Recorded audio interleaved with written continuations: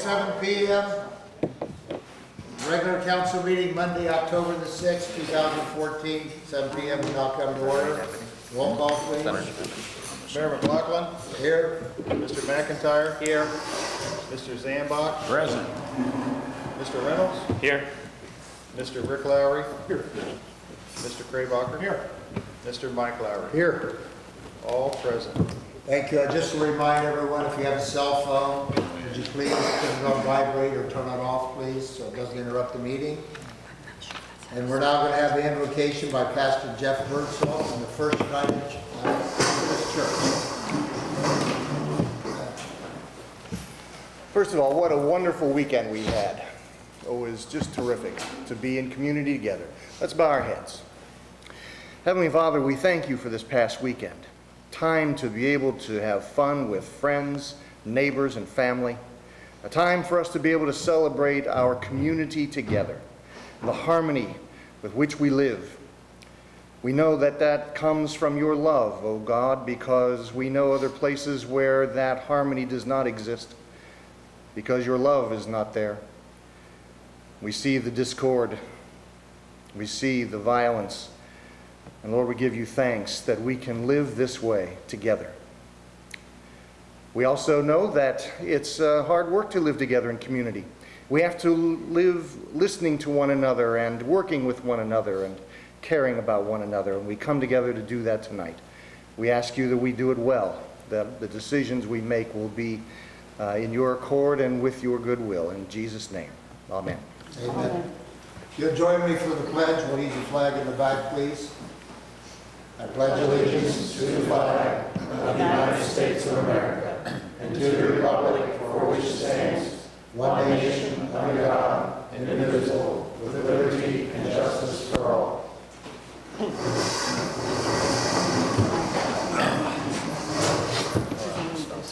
I'd like to say also thank you all for being here this evening. It's nice to see some fresh faces. That's good. Thank you for being here. Action on the minutes of regular meeting September 15th, 2014. So moved. Sorry. Dick has a second. Dick had a second. Who had the motion? I heard about 4 people. Mr. Craybacher tried to beat everyone to the punch. He had it in the Sandbox poster. had the second. Yes, sir. All Like right. Greg Very was in good. those little lights. You got it.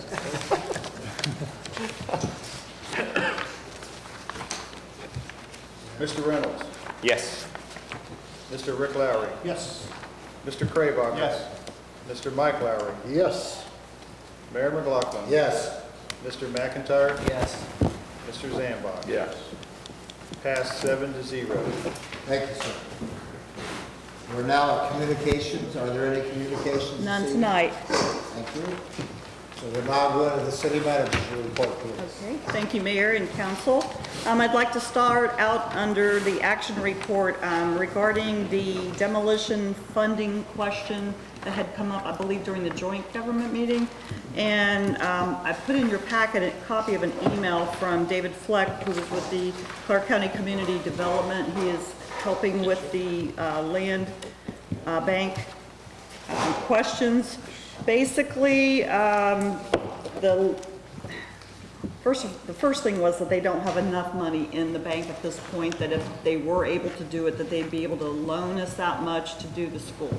There's a possibility if somebody was going to buy it, demolish it, and repurpose the area, that they might qualify for a loan, partial loan, but it would be a low $20,000, $30,000 probably at the most. At this point, they just don't have the funds to be able to give it all out on one project.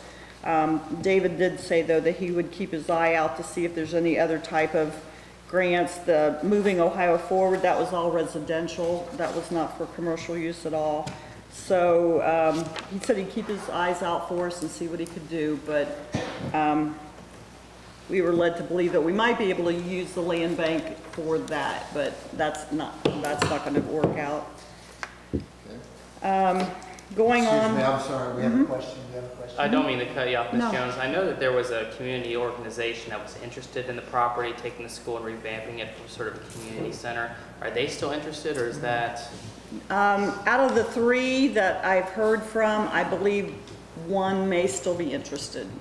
We still have dialogue with them? I haven't heard from them in a couple weeks, no. The one lady that had gone through actually with her architect, we had met with her several times. Mr. Bridge and I sat down with her trying to make sure she realized what was involved, because I think that she didn't really get the conception of how much work it was going to be, and she thought that she could do it and her people that work for her could do it. And her architect pretty much told her this is going to be a couple $1 million. I think she believed him, whereas she, I don't know if she didn't believe us or she still thought they could do it. I haven't heard back since she went through the building. So I'm hopeful that the one that was talking about tearing it down and building houses is still interested. She was doing research as far as her funding and things like that. So, I wanted to give her some time to get all her ducks in a row, but I will talk to her and see if she wants to move forward. I'm almost to the point that I was thinking we should have like a drawing and give it away for free if you tear it down and just draw a name and yay, you win. You get to tear down the building. If that's winning. Yeah. That's yeah. So, we'll get there. That is still one of my main goals, is to get that building down. Thank you. I know you've been working hard on this thing. Yeah. I think we have another question from Mr. You hit on something, Kim. We talked earlier, all of us. Right now, it's for sale, and it's up for whatever someone wants to bid. Right. Why not, we spoke about this before, why not put it for free with the restrictions? Advertise it for free. Well, that would be up to And council. I think we but- voted on that one time. if I'm not I know you had mistaken. said $1, and I made that really clear when people ask. Oh, you It's like, have? yeah, I made it Okay. very clear that we Okay. would take pretty much anything that they offered. That's pretty close to free. and all. Yeah, right. Yeah. Nobody's offered free yet, Just to add, but we're willing to listen. add a little bit more to this. I'll throw in 25. I've talked to a couple of people that Now we're gonna are pay. builders and developers, Uh-huh. and they really think that the only way that they could make out on that property to buy it and tear that down would be to do like maybe double condominiums or something of that nature. Mm-hmm. To be able to fit on that land, because single-family houses probably would not bring enough money for them to be able to recoup what they're gonna have in the houses. Mm-hmm. So that's something that you might wanna put out there, that's something the council should know also. The zoning would have to be That is what- changed. Exactly, but I'm just saying, developers, that maybe somebody would be interested at that point, if they could buy the property for tearing it down. That's a possibility, you never know. Just throw that out also. Any other questions, anyone on that? No. As bad as I would like to see the building go, I don't think that we should even consider condominiums. We went through this when we rezoned it, spoke to everybody, heard what they had to say, and I would not be a part of it. Okay. I would never be a part of condominiums, could not live with Okay then, continuing with service discussion, Mr. Kitco had a couple updates for us. Thank you. Good evening, Mayor, Council, members of the public. Just a couple quick items. I just want to let everybody know, besides this week for lemon brush pickup, our final collection for the season will be November. So you will call in the first week of November, and we will pick up on that first Monday or Tuesday of the second week of November. So final lemon brush pickup is the second Monday, or the first or second week of November. Second week, Yep, second and week. that'll be, they don't have to call, right? Just, No. They have, do. yeah, they have to call in the first week. Yep. okay. Next item I have is it's that time of year for leaf pickup and disposal. The leaf pickup season will start the week of October 20th, which will be the northwest section, which is the Willowick area. That'll go on for 1 week. Then the week of the October 27th will be the Northwoods section, and then the week of November 3rd will be the Zimmerman Edgebrook area, and then the week of November 10th will be the old section of town, and then we'll repeat for a second round of pickups. Outside of that, we do allow leaves to be dropped off behind the old 600 West Madison Street, the old school that we were just talking about. Leaves only, and we will allow them to be dropped off up until December 21st. During the collection, we need to rake all the leaves into the street approximately 1 foot to 2 feet away from the curb, so we get rain, it'll still allow the water to flow. No foreign materials such as rocks, brush, branches, or garden materials. We do have a newer leaf machine, so it does a great job, but it will get damaged easy with any kind of bricks or anything like that. Avoid parking on the street during your collection week. Do not park your cars on dry leaves, as if they're running it may cause fires. And you may place your leaves on the street 1 week prior to your scheduled pickup date for your area. This flyer that has a map on the back with your section is at the city building, is on our website, and then it will be displayed on the video here for the council meeting. And then my last item is we've been just a little bit behind on our meter upgrade project, but that we are expecting delivery this week. Letters should be going out to residents in the city from Neptune on Neptune/city letterhead. Recent wanting calls back to schedule those appointments, so they probably will be starting within the next week or two. We're supposed to receive a big shipment this week, and that is all I have. I can entertain questions on those or any other topics. Anyone have a question for Mr. Kingo? Yes, sir, Mr. Otto. Howard, just the other day, noticed that some of the light poles, paint is peeling off on it. Is there any plans to fix them, or we can paint them with something? Because if they keep going, they look very, very shabby. They're beautiful poles, they cost a lot of money. I realize grant paid for part of it, but we pay for a lot of it too. Is there any way to protect them, take care of them, and make them look, take them back the way they should be? Yeah, we've already discussed trying to figure out, because that is a powder coating, and I'm working with a company to see if there's someone that can do a separate powder coating, because it's a cast aluminum, Right. and so and as you notice, this paint is peeling at the section where the two pieces were put together, and it's oxidizing. So yeah, we're currently trying to figure out how to get we can cover it up with some black paint, Right. but the paint won't stay, so we're trying to get a on-site powder coating fix Is for there it. any kind of warranty that might be involved there? Usually there's 90 days, and I would guess a year at max, and Okay. they've all been up for a while. Okay. But everyone is aware of it? Yes. Okay, thank you. Anyone else? Just an update on the sign for Smith Park.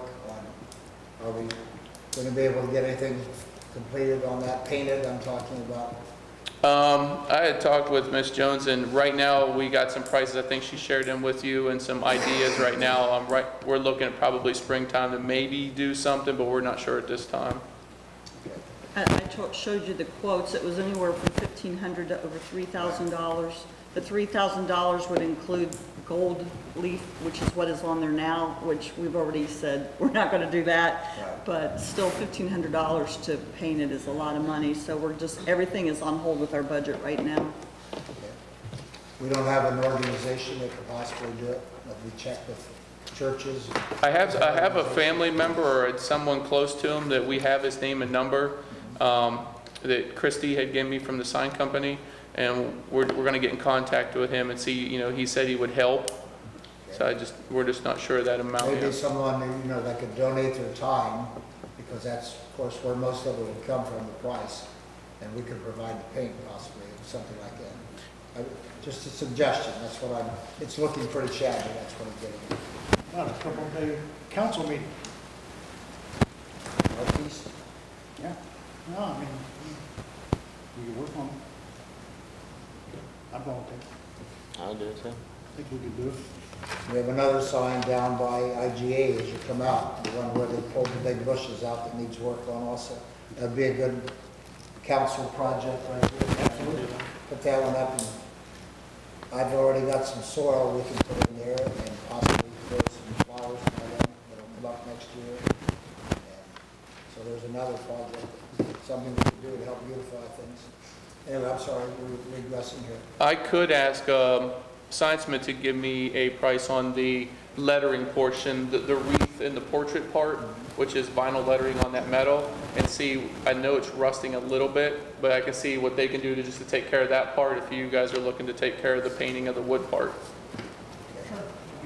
Here's the cost on whatever it costs to paint. Paint would probably only be a couple gallons. I think their time is spent actually more of that stenciling. part is a lot of their cost. The rest is yeah, it's just paint and cedar. The paint's not that expensive. And the big thing they said was stay away from what's on there now is the burgundy. Burgundy, for some reason, fades quicker in the sun than a lot of other colors. So they said if you can change the color a little bit, go ahead and do that, and you'll get a little more longevity from the paint. Found that out in Hensley Park also. That was one of my projects. I was going to try and touch that up. The sign up above as well as a big sidewalk in the roof. It's burgundy as you're talking about. And I thought the festival was over. Do you hear all what's going on? Oh, mercy. I'm sorry. Go ahead, please. Is that all you had, Mr. Kiko? Yes, thank you. Thank you. In your packet was a copy of a letter I sent to the Heritage of Light Committee. They had taken it upon themselves to replace lighting for us at Hensley Park, and we greatly appreciated that. That will make the new fixtures make the park look even better at night when you're driving through, and I felt like it was going to make people want to stop and look at the area. So I really appreciate them taking the time to do that. And while we're talking of the Heritage of Light, I was going to do it a little later, but I can't say enough about the committee, all the work you all did. It was so heartfelt, and it was so neat to see so many people in the town at the same time, and everybody was enjoying themselves, and it was just such a sense of community that I do appreciate. I know you guys give up a lot of your own time, and it was very much appreciated, all the hard work. Thank you. And then I wanted to thank the people that went to the festival and the parade as well, because there was a lot of people along the sidewalks, and that meant a lot too, so we appreciate that. The last thing I had in your packets was a copy of a letter regarding the Clark County Electric Aggregation Program. I just wanted to let everybody know you should be getting a letter if you haven't already gotten it. If you have any questions regarding this, I would direct you to call the Bethel Township office. They are the ones that did the spearheading of this project. Their number is 849-9499. But basically what I want you to know is that you only have to return this letter if you're going to opt out of the program. If you don't send back the letter, you will automatically be enrolled in the program. So I just wanted to bring that to your attention. And that does have to be mailed back by October the 20th. So if you did not want to stay with the program, make sure that you do mail the paperwork back by the 20th. I have a question on that. I've not received one at this point that I know. Has anyone on council? We got it today. I have not. Just got them. I've not received. We got these at the city building, maybe, they're dated September 29th, so it was last week sometime. And it is, the way, I didn't read it in detail, but it looks like it's just addressing Dayton Power and Light. So if people in the city have Ohio Edison, I don't know if you get a different letter that says Ohio Edison, or if this is just going to be pertaining to the DP&L. Ours did talk about Ohio Edison. Oh, it did? Okay, so then they must be specific. The letter is You specific might to let the people know address. also about the level billing. It's not something that you can get. That's what they told us at the joint government meeting. That was one of the goals, was to get level billing. And the way I understand what they told us at the joint government meeting, that they are not going to be able to offer level billing. But again, I would suggest if you have any other questions about it, we don't have all the details here in the city since we weren't involved with actually developing the program. So I would call Bethel Township, and I'm sure they'll be glad to help you and answer any of your questions. That was all I had. If anybody else has anything. Anyone have any questions? Comments? Audience? Thank you. Appreciate it. Go on. Comments from the members of the public. We're at that opportunity now. Anyone out there? Yes, sir. If you go to the podium and introduce yourself.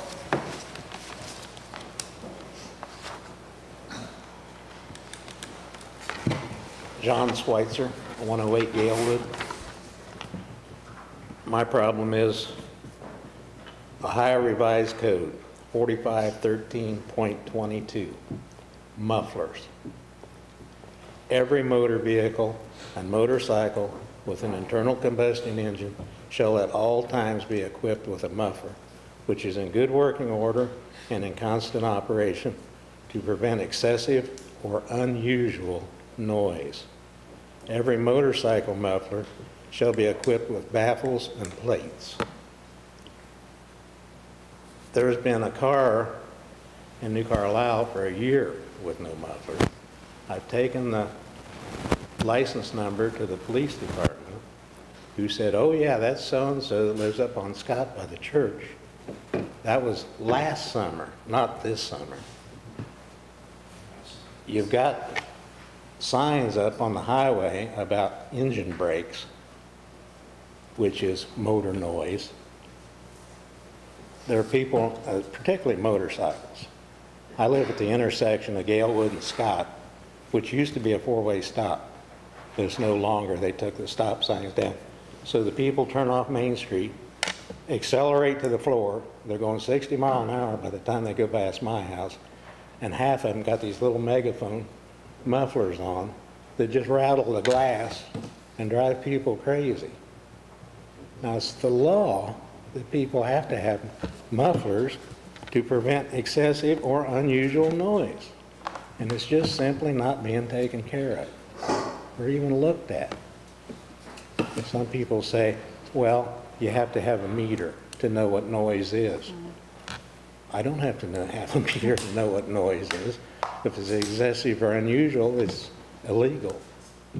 And I'd like to get something done about it. I'd actually like to get the four-way stop put back in front of my house to cut the speed limit down to 35 instead of 65.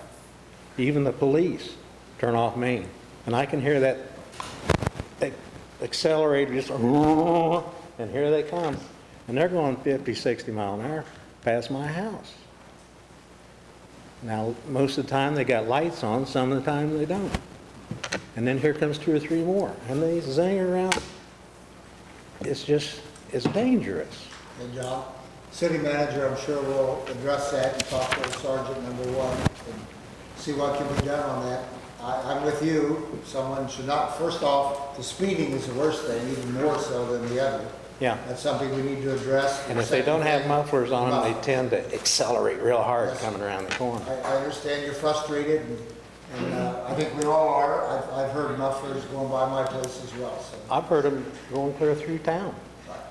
And if it's the fact that the police have the windows rolled up and the air conditioning on and they can't hear it, something needs to be done about it. We will address it and talk with our sergeant and see what we can do. Appreciate it. Try and write some tickets on that. Thank you.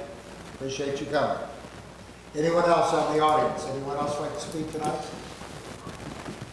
All right. Thank you so much for being here again. Committee reports. Any committee reports? None tonight. All right. Resolutions, I see we have none.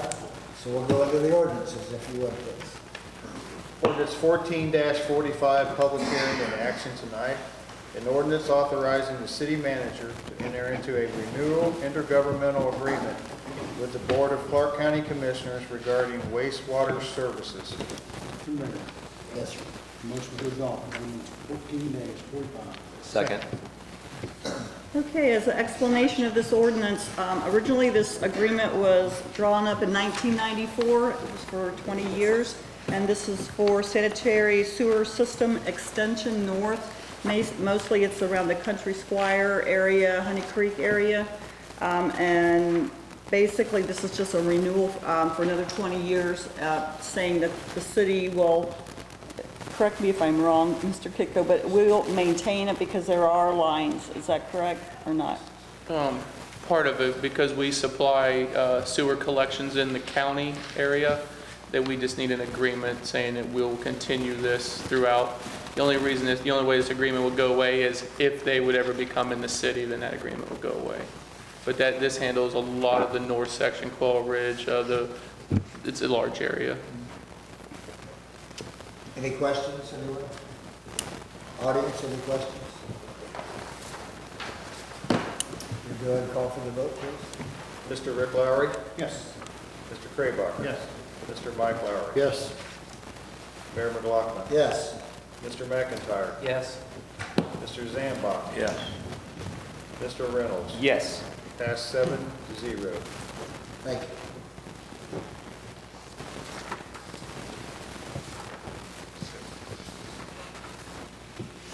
Ordinance 14-46, introduction, public hearing, and action on 10/20/14.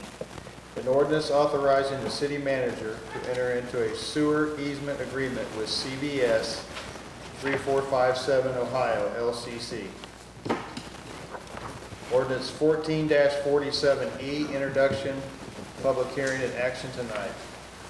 An ordinance authorizing the city manager to enter into an agreement with the Board of Clark County Commissioners and Job and Family Services of Clark County regarding the Work Experience Program, WEP, and declaring an emergency.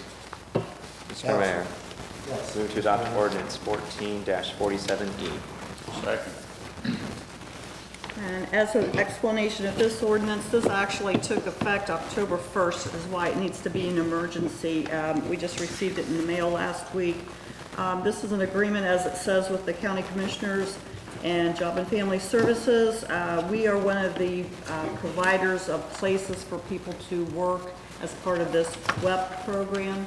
A lot of the different programs, they actually have to do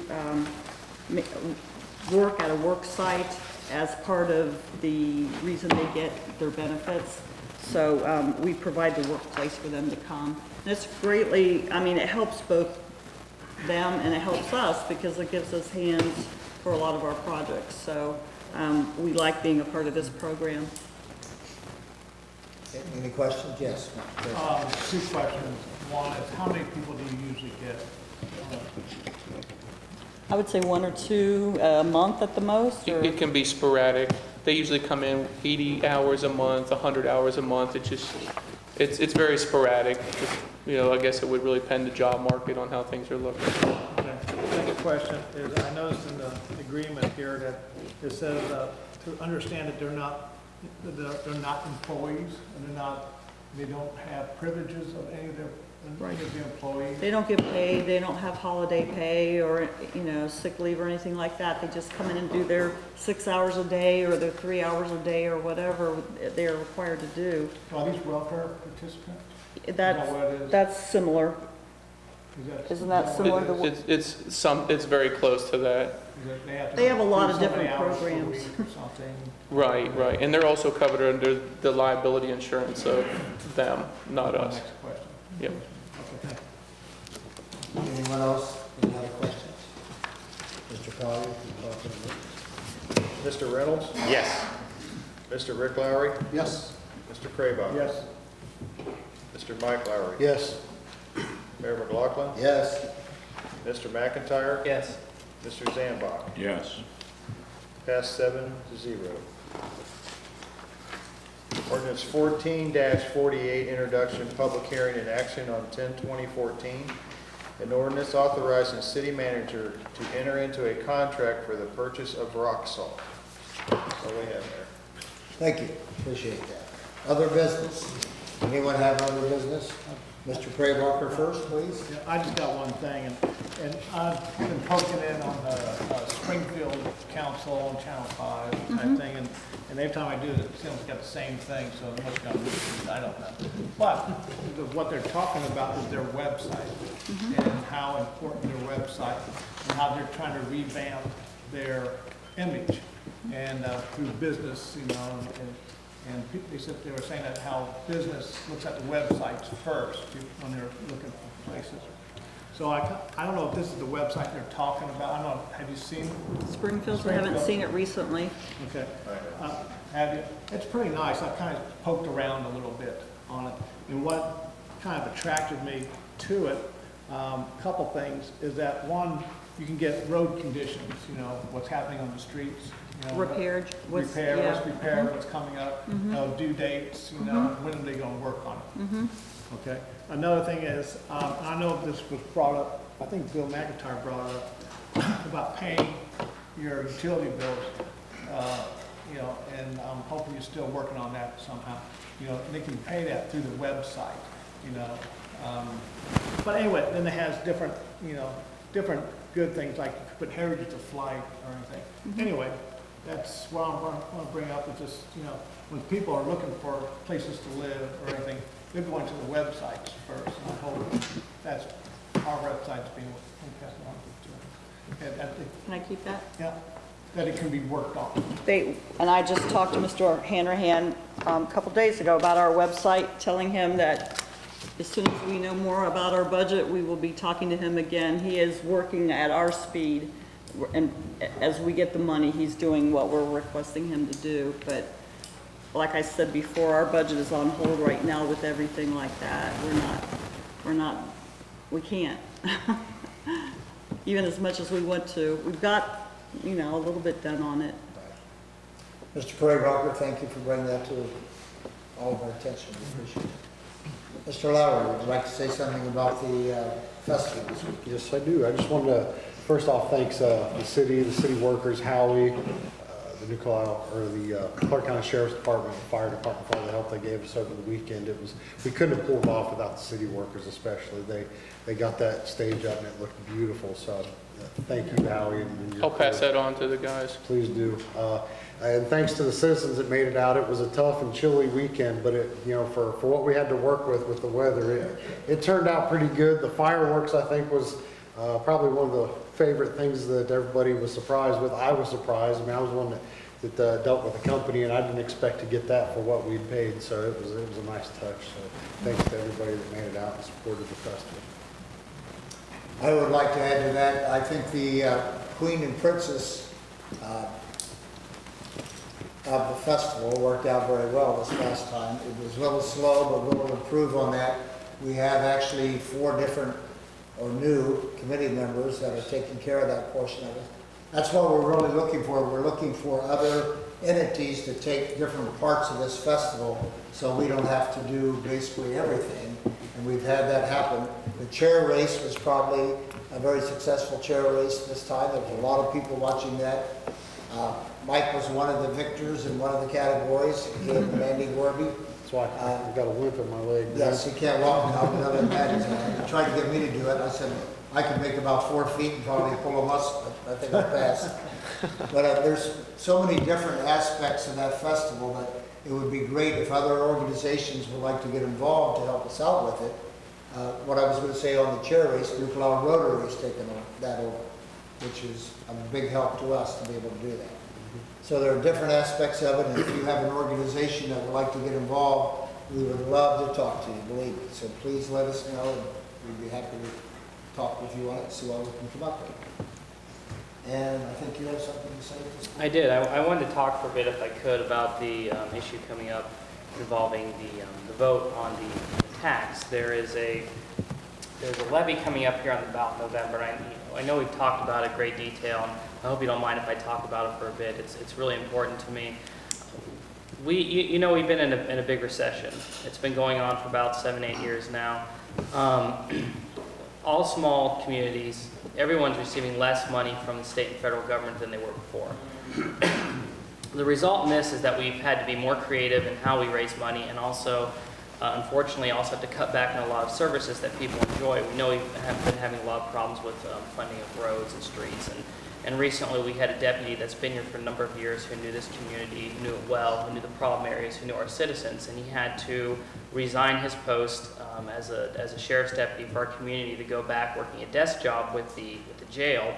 The reason for that is he had a nagging back injury, and we didn't have a newer car for him. He had to use an older vehicle, which aggravated this injury, and he couldn't physically do the job, and so we lost him. And so when we look at this issue coming up to increase what we have for the income tax, and we'd still be in line, if not lower than the majority of communities in the area, where there would be Huber Heights just to the west of us, or Springfield to the east. We're looking at keeping our city viable. Mr. Craybacher, I'm really glad you brought up that issue with online bill payment. This is something that Ms. Jones and I and Michael have been looking at for some time. There's been a lot of security breaches at Target and other places, and we want to make sure we go with the right company so that your data is protected. Well, that comes with a cost. And we looked at the numbers, and we just can't afford it. It would be convenient, it would be great, but we can't afford it right now. Coming down to paving the streets and making sure the streets are safe, we're just barely getting by with doing that. And this isn't something that we want to have pass as a luxury. It's something that we need. Because right now your cars are getting damaged because of the bad roads, and we're losing good deputies because of the bad roads. And we want to keep New Carlisle going. We want us to be able to get over this hump from where we were at years ago and keep moving forward. And that's why I'm a very strong proponent of this issue, and I hope that you'll seriously consider voting yes in November. Thank you, sir. Anyone else? Yes, sir. I wanted to say thank you, Mike, and to the committee for a great Heritage Flight. You guys deserve a round of applause. I definitely enjoyed it. The fireworks are great. I went to IGA and people were like, oh yeah, did you see the fireworks? So I think that was a good touch. One guy told me, and I quote, it was better than 4th of July. So I just thought I would give you the heads up about that. So. Thank you. Anyone else? Council, anyone else like to say anything? Okay, Mr. Collier, if you go ahead and read A, B, C, and D, please. City offices will be closed on Tuesday, November the 11th for Veterans Day. The next joint government meeting will be Monday, January 26, 2015 at 6:30 p.m. and that'll be at the Bethel Township Firehouse. The New Carlisle Crime Watch meeting will be this Wednesday, October the 8th. Is that correct, Carol? Okay. At 6:30 here at the Smith Park Shelter House. And please put on your calendar Election Day, Tuesday, November the 4th, 2014. There will be a city income tax issue on the ballot. And I understand you can still register up until 9 o'clock tonight. Yeah. So by the time they see it on the TV, it'll be too late, correct? Thank you, sir. That's all I have. Thank you. Anyone from the audience have anything before we go forward? Yes, sir. Who operates the tornado alert system? The city manager can say that for you. Could I suggest that you don't test it in bad weather? Well, when it went off this morning, I don't think, was it storming this morning? Well, this is reminding me. Oh, yeah. Wasn't it? I heard it. Yeah. It's supposed to be the first Monday of the month, so Months ago, it was bad weather. I agree. Scared. I agree. I know. And sometimes they do it late. So we're really working with them to make it to be a set time so people know when they hear it that that is the scheduled time. It's not supposed to be for longer than like 30 seconds, and we've had to go over that with them again because they were letting it go for 3 minutes, and we're like, that sounds like it's a real alarm when you're letting it go that long. So I appreciate your, we agree. Yeah. Okay, anyone else in the audience? Again, thank you all for being here tonight. We certainly appreciate it. Now we have an executive session tonight to discuss personnel, employment, and council business. And there's no additional council business anticipated after the executive session. So just to let everyone know, but I have a motion to go into executive session. So moved. Mr. Lowry, have a second, please. Mr. Was that Mr. Reynolds? Sandbach had it. Mr. Zambach.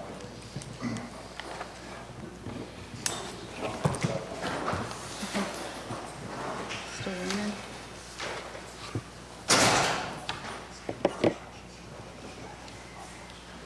Mr. Reynolds? Yes. Mr. Rick Lowry? Yes. Mr. Craybacher? Yes. Mr. Mike Lowry? Yes. Mayor McLaughlin? Yes. Mr. McIntyre? Yes. Mr. Zambach? Yes. Passed 7-0. Thank you. We're going to go into the executive session. We're going to take a 5-minute break, and then we need to have the facility clear, if you would, please.